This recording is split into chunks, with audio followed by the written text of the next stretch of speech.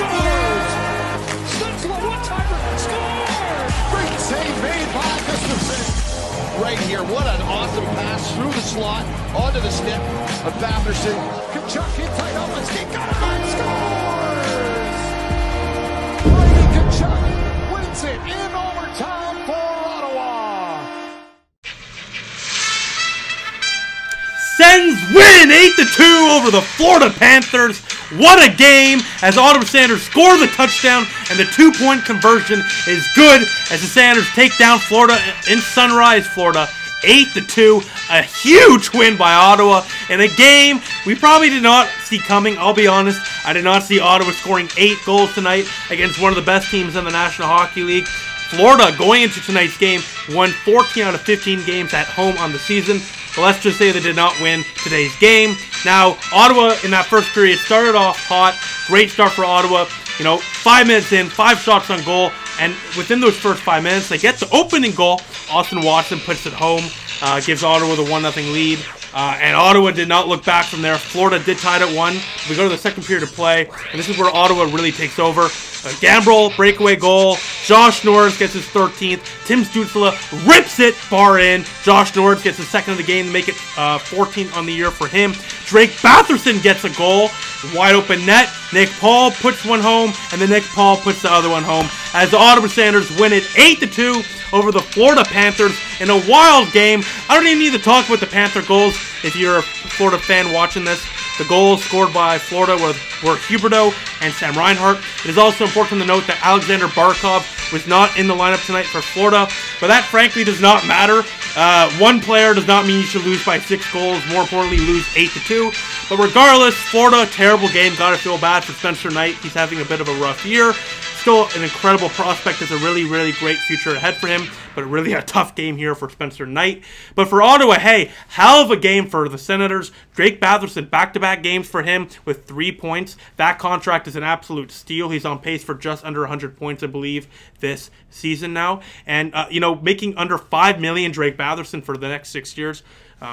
Chef's kiss. Shout out to Pierre Dorion for an absolute steal of a contract. Now, Josh Norris, they tried to feed him in that third period on the power play to get a hat trick. He cannot complete the hat trick, which would have been interesting. I don't know how many other lines in the National Hockey League this season have all 3 players in the line scoring hat tricks this year. Batherson and, of course, Brady Kachuk have scored hat tricks this year. So, hey, Josh Norris, come on, join the party. But Norris has joined the party enough. 14 goals on the year. Ottawa has not had a 30-goal scorer since Milan McCulloch 6 to 8 years ago. No, even more. Wow.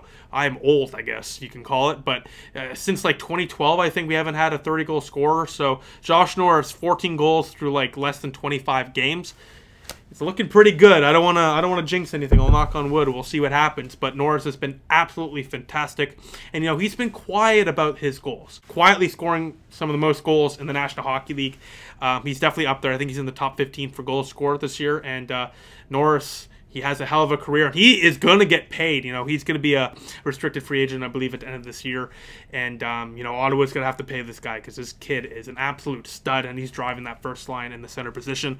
And another key point from tonight's game is Sanders' penalty kill was fantastic tonight. 0 for 6 was Florida on the power play tonight. Ottawa did not do themselves any favors. Sure, there's a couple calls here or there. Maybe shouldn't have been called, but Ottawa won 8-2. I'm not going to complain about the ref or officiating whatsoever. But regardless of the calls or not, Ottawa came to the challenge and stopped one of the National Hockey League's best power plays and one of the NHL's best teams. So Ottawa killing all 6 power plays for Florida is fantastic. Frankly, especially in that second period when Ottawa was only up by a goal or 2. Those penalty kills really came clutch, especially when Florida tied it at 2. That great response there from Norris, and then Stutzla, moments later, to give Ottawa a 4-2 lead. Ottawa just really, really played well against Florida here, pushing them to the outside, but more importantly, not giving them an immense amount of chances. In that second period, Florida definitely drove a little bit, but the third period, they were done. They got killed. Ottawa was all over them, and I have to really give credit to Ottawa's penalty kill for that because they knocked all the wind out of the sails for Florida, especially when they tied it at 2 there early in the second period of play. And because of that, it allowed Ottawa to continue to push, allowed them to keep and sustain their momentum, and of course, ultimately ending up putting up a touchdown and a 2-point conversion. Now, Ottawa has now outscored Florida and the Tampa Bay Lightning, both Florida teams, 12-2 in the last 2 games. May I remind you, Tampa Bay is the defending Stanley Cup champion, and Florida is one of the top teams, if not the top team in the National Hockey League right now. Outscoring them 12-2. That's just sensing them, baby. What a performance here from Ottawa in the back-to-back games. And, you know, Ottawa scores 8 goals for the first time since the 2011 season. I have definitely not seen an 8-goal game, obviously, since the 2011 season, but it's been quite a long time. I can't even remember that game. I was very, very young at the time. So, you know, a historic night for Ottawa here, scoring 8 goals. I think this is the first time they've scored 8 goals on the road as well since 2008 against Toronto. I believe I saw Sportsnet tweet that out. And, you know, now Ottawa's won their last 5 out of 6. We're not exactly anywhere close to playoff contention yet, but you know what? It's early December. There's a lot of hockey. Mid-December started. Pardon me. There's a lot of hockey left, and let's see what happens. Right now, I'm just enjoying the kids play, and this is what I really want to bring it to: enjoying the kids play. Look, these ridiculous numbers from Ottawa's first line in their last 6 games, combining for over 50% of the center goals in their last 24 goals at 58%, thanks to TSN for this graphic, by the way. Look at the captain, Brady Tkachuk. 6 goals, 9 points. He had a hat trick, nonetheless, though, very impressive in those 6 games. 9 points, 6 of those were goals.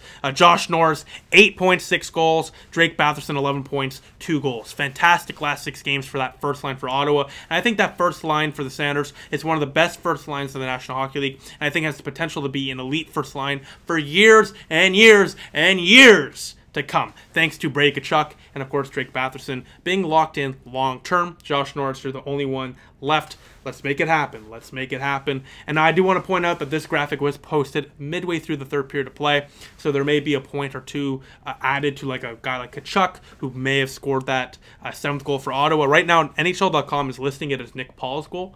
It looked like it went off Brady Tkachuk, but right now they're calling it Nick Paul goal. So Nick Paul has 2 on the night. So we'll see what happens there, but regardless, an impressive night for Ottawa, an impressive last 6 games for that first line for the Sanders. The kids are all right, the future is bright, and the guys are finally playing right. So speaking of Shane Wright, you know what? Can't wait to watch him in the World Juniors, but right now maybe Sens fans should be looking more at winning games and less at Shane Wright.